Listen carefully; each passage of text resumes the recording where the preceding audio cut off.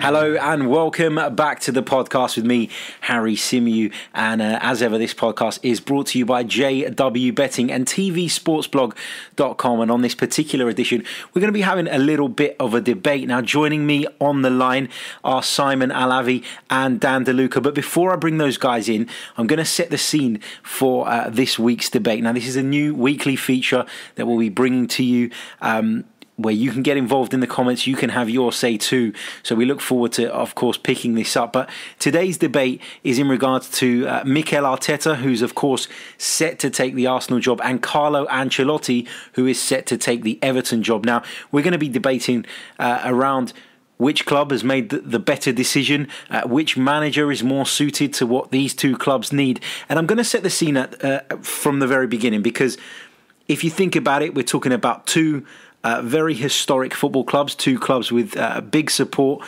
two clubs who have not been anywhere near where they feel they should be in recent times. Both clubs sacked their managers within the last few weeks, but we've seen contrasting effects since that. We've seen Everton pick up, we've seen them beat Chelsea and go and get a draw at Old Trafford under Duncan Ferguson's leadership, and we've seen Arsenal under Freddie Ljungberg not really be able to find any pickup in their form. And that's been a real concern for Arsenal. And I believe that's what's led them to act and to go out there and appoint a manager before the end of the season. Now, Simon Alavi, welcome to the show. First of all, how you doing, mate? I'm good, thank you, sir. How are you? Good. Not too bad. Now, you've spoken to me kind of off-air and offline in the last few days about how you feel that Mikel Arteta is a good choice for Arsenal and he's someone worth taking a gamble on. Do you want to explain why you believe that and why you feel that way?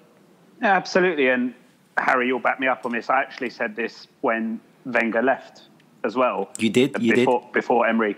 I think he should have been the man to replace Arsene Wenger, because someone has to take a gamble on Arteta. And, you know, you hear what people say about him, and we're not talking about, you know, Warnocks and Tim Sherwoods and Dion Dublin's of this world. We're talking about Wenger and Guardiola's and Pochettino's and the comments they make about him. They hold him in such high regard that I just think they must know what they're talking about. Now, if you look at who's available for Arsenal, take the obvious three.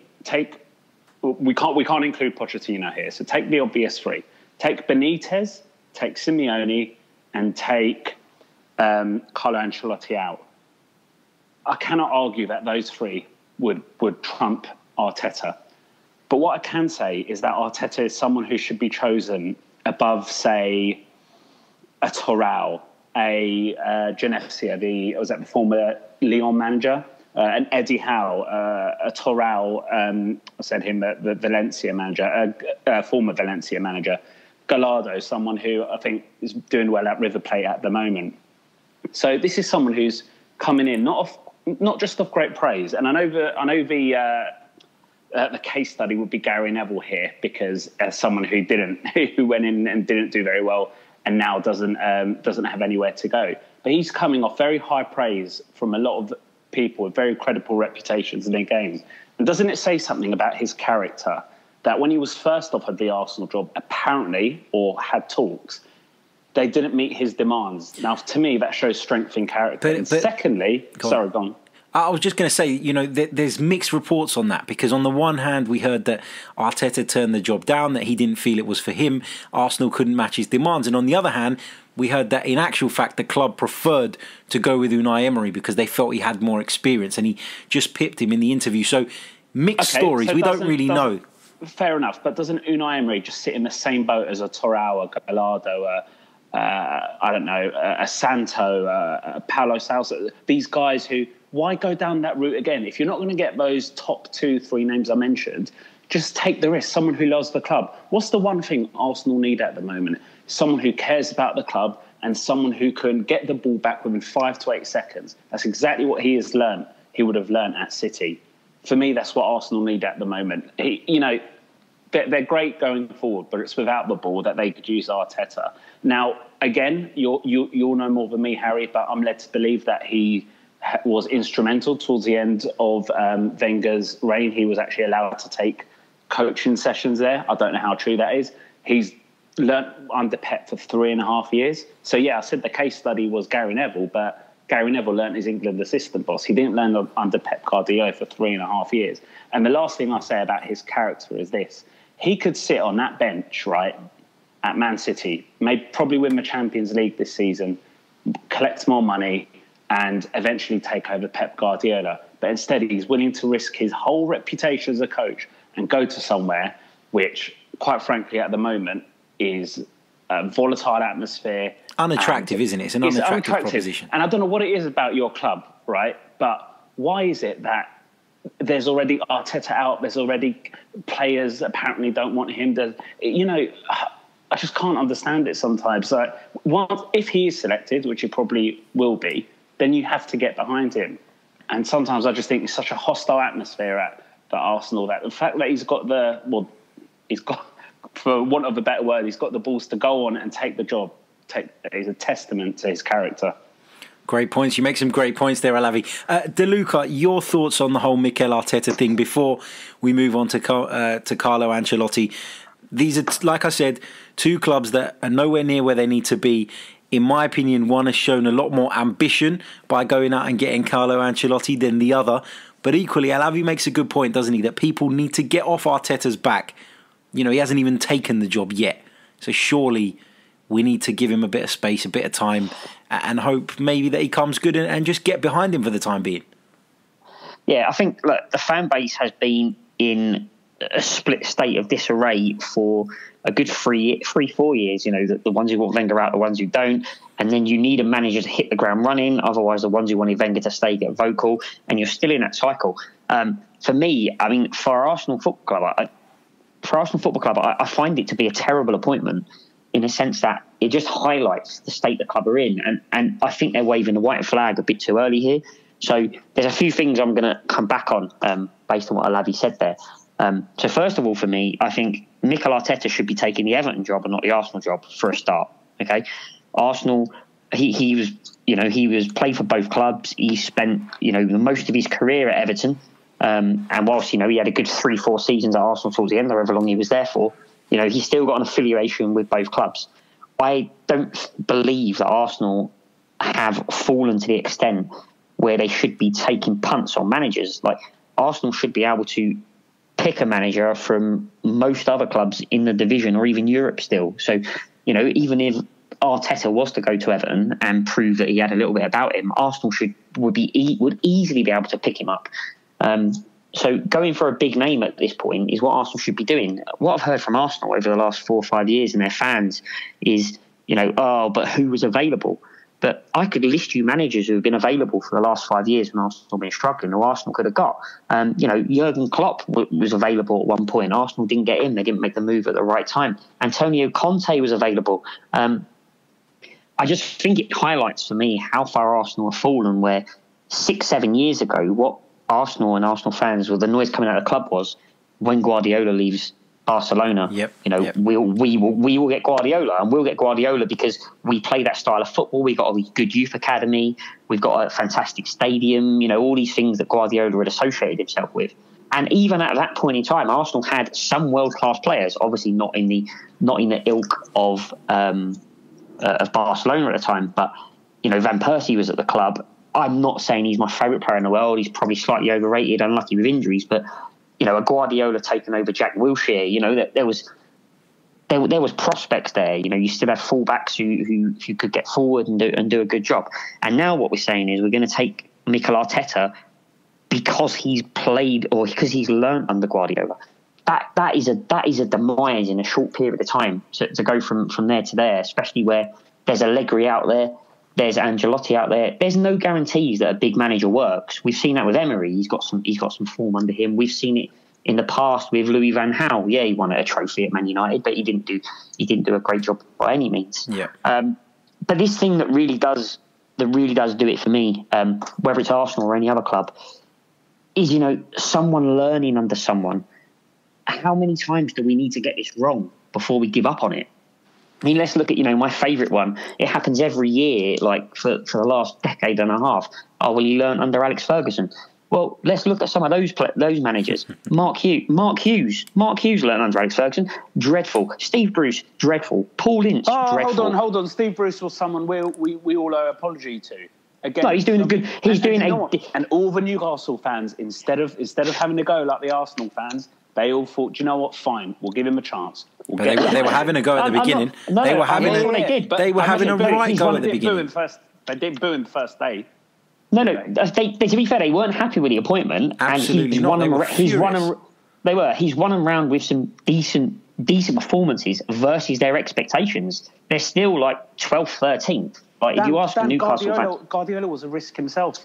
He came from Barcelona. Yeah, but Alavi, as I said to you in our conversation earlier on today, it's one thing taking a risk on a manager when you've got the likes of Xavi, you've got the likes of Iniesta, you've got Lionel Messi, you've got the funds to go out and get pretty much anybody you want in world football if you think things are not going your way. This is a very, very different situation at Arsenal. And I get that. Yeah. And I counter that by saying, what would the target be at Barcelona? Winning the league. Higher expectations. Arteta's target, finish top 6 and you'll be fine this year, especially if he brings that assistant coach with him, which is rumoured to, the one that Pep had at Bayern and Barcelona. So look, things can work out. I'm not saying it won't work out. Like Guardiola works out. Yeah, he has some great players with him, but obviously he's got a bit about him as a coach as well, and he's taken that to other clubs. It's a much tougher assignment. It's a free hit in a way. If it doesn't work, you can sack him. I think the board are playing it safe with the fans, and I think they think if they get someone from the club in, he'll get a bit more time. Similar to, when Chelsea had a transfer ban and they suspected the season might be a struggle. But the fact is, just learning from a manager doesn't prove a thing. We said the same about Paul Clement. Yeah. You look at the managers Paul Clement system under, he's gone to Swansea, didn't really pull up any trees. He's gone to Derby, he's been a mess. The problem here is that we talk about, giving him the time because he's an ex-Arsenal man, etc., etc. But, Mikel Arteta is not what I would class as an Arsenal legend. Let's set that right. He's not. In many people's eyes, he was a weak link in a team for quite a long time. A lot of people wanted Arsenal to go out and replace him during the time he was with the club. That didn't really happen. Yes, he seems like a nice guy, a good footballer on his day, but he did have problems at Arsenal as well. It wasn't all glory under Mikel Arteta. That's the thing that people often forget, and that often gets overlooked once a player retires. But I guess the point of today's debate is to understand whether we believe that Everton have made a better appointment than Arsenal have made. And when I say that, we've got to take into account that, of course, they are two different clubs, but they have similarities in the sense that both are nowhere near where they need to be. Both got to the point where they felt they had to sack their managers. One have gone out and hired arguably the most decorated manager in football at the moment for an incredible amount of money, and the other seem to have taken the cheap route. And that's where Arsenal fans are frustrated and a little bit concerned. Now, Alavi, I'm going to bring you in on Carlo Ancelotti because Everton are a team who in the last few years have spent decent amounts of money. They've brought a lot of players in through the door, but it's never really quite worked out. They've had Ronald Koeman, they've had Marco Silva, they've tried various different things. Is Carlo Ancelotti, from his point of view, is he right to take this job in your opinion, or is he set up to fail at a club that maybe demand more than what their team can actually give them? It's a good question. It's like the whole Pep thing. Can he do it with a side that have, say, lesser players, with all due respect to them? It's almost like they've got it the wrong way around. Arsenal were meant to get Ancelotti and Everton should be getting Arteta. I see your point, but I do think they've won the lottery, Everton. And to be honest, I'd probably disagree with you in the sense that Ancelotti hasn't got anything to lose. I mean, if he does well, he's going to be a genius. And if he does badly, he'll just, he'll just wave his medals. This is what I mean. He'll wave his medals. He'll say, look, how can I work with these donuts over here? They don't try and play my type of football. I can't get anything to them.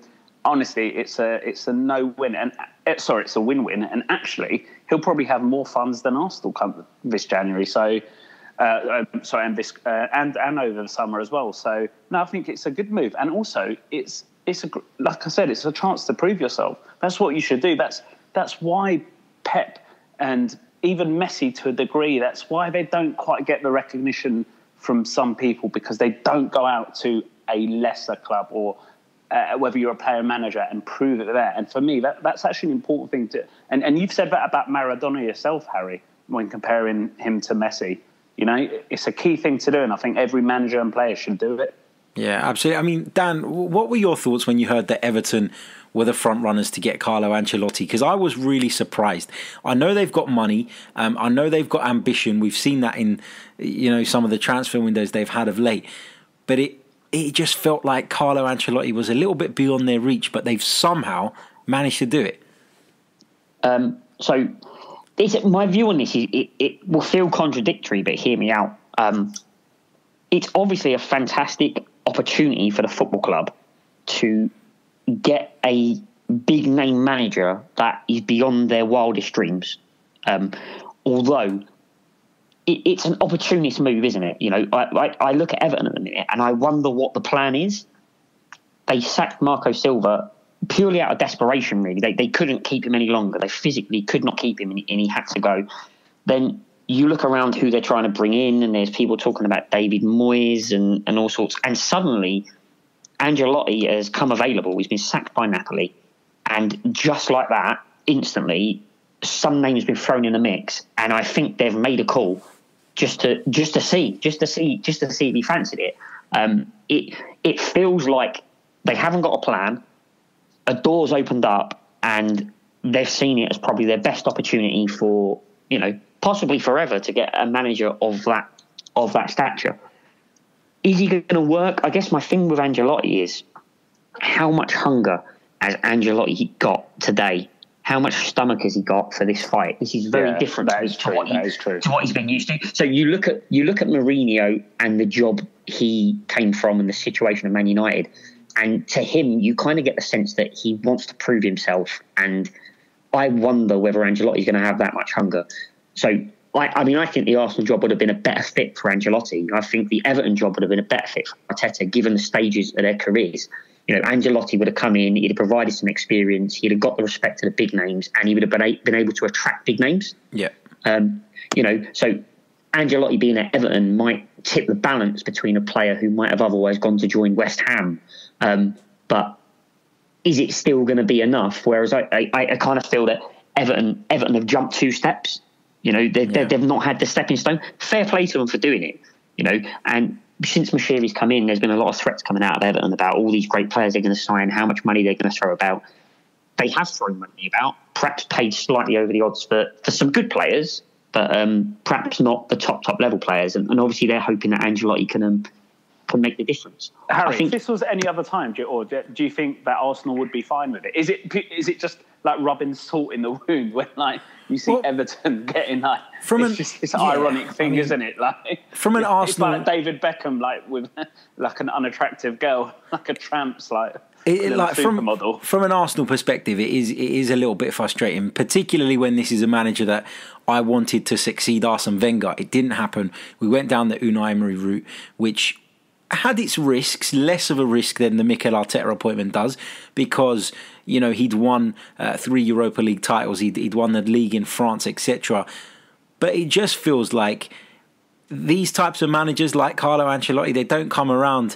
They do move clubs quite frequently, but the opportunity to get him at the door without having any competition from anyone else because it's mid-season and he's out of a job just felt like too good of an opportunity to miss. And I don't believe that he's chosen Everton over Arsenal. I don't believe Arsenal have even made contact, which is even more frustrating, really, from an Arsenal fan's perspective. Guys, we're going to have to wrap it up because we're coming towards the end of the debate. So I just want to quickly get a quick 30 seconds from each of you. If you were an Arsenal fan or an Everton fan, who would be more pleased? Would you be more pleased to see Arteta coming in, a fresh start for Arsenal, a new philosophy, a philosophy guided, you'd hope, by arguably the best manager in the world at the moment? Or would you be more excited as an Everton fan seeing a legend like Carlo Ancelotti coming in the door? Alavi?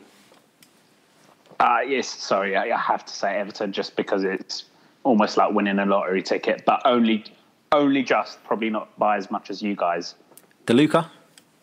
Yeah, it's Everton. I think when the fans turn up for the first time and see someone like Ancelotti in the dugout, they will have belief that the owners of their club are trying to push on. Whether it works or not is another matter. But to see your club trying to show some ambition, that's the sort of stuff that gets fans excited. Whereas Arsenal, it just feels a little bit like we're at a crossroads. We're not sure what we're going to do, and we're going to take the safe option. And again, it might work out, but when you're an Arsenal fan, if I was an Arsenal fan, I would look at 3 or 4 managers who have been available in the last 2 months, and I would say I've got a manager that has no guarantees of being close to any of them, and it's a gamble. Great stuff. Thank you very much to the pair of you. Thank you to those of you for tuning in. Don't forget to like, subscribe, share if you're watching us via YouTube. If you're listening on the audio, please do leave us a review. And this show is sponsored by JW Betting and TVSportsblog.com. We'll be back next week with another debate. Until then, take care.